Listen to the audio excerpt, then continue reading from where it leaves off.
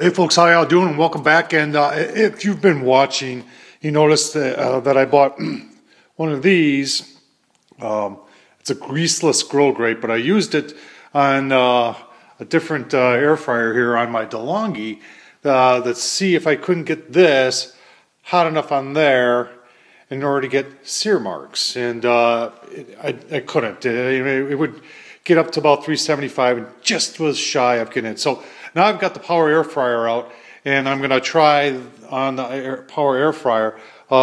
It does fit this way, but if everybody who watched my channel know that I did some modifications to the basket for a second shelf, and look at that, fits right in there. So I'm going to put this on the power air fryer, preheat it. I'm going to shoot some temps after about 5 minutes and see how hot it gets, and then we'll try 2 burgers. 85-15 like we did with the DeLonghi, and see if we can't get some sear marks on our burgers. Keep watching. There it is. About we're set at 400. That was a little over 5 minutes, and let's see for yourself what the temps are here.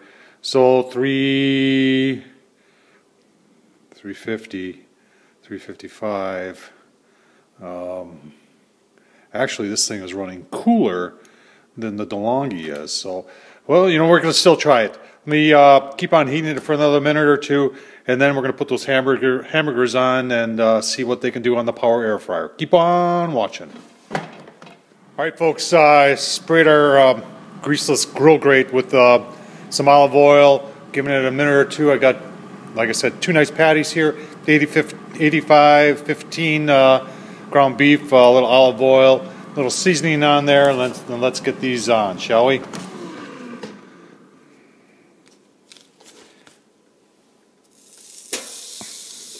Nice sizzle there.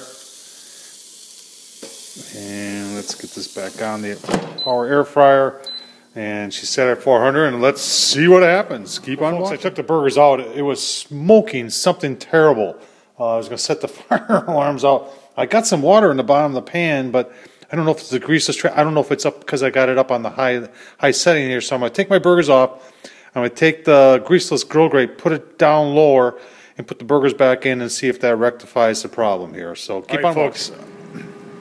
I cleaned that greaseless grill grate off, put it down on the lower level. I got it back on at 400 degrees. It's been going for maybe 2 minutes, and I don't know if you can see that, but it's smoking again. So I'm going to have to stop this cook. This did not smoke on the DeLonghi, but it's smoking on the Power Air Fryer XL, and I honestly don't know why. I've got water in the bottom.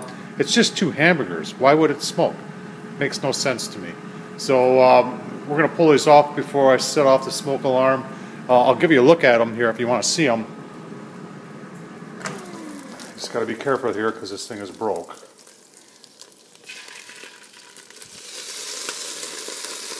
You know, so you can see them in there. They're cooking away. They're cooking nicely, but everything is smoking. And like I said, didn't do that on the power.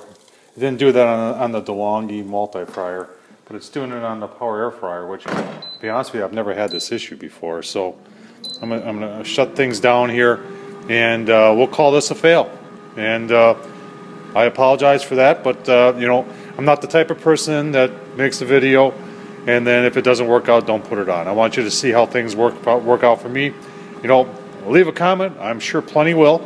And don't forget to subscribe, Tom Horseman at YouTube. And as always, folks, as she dings for the last time,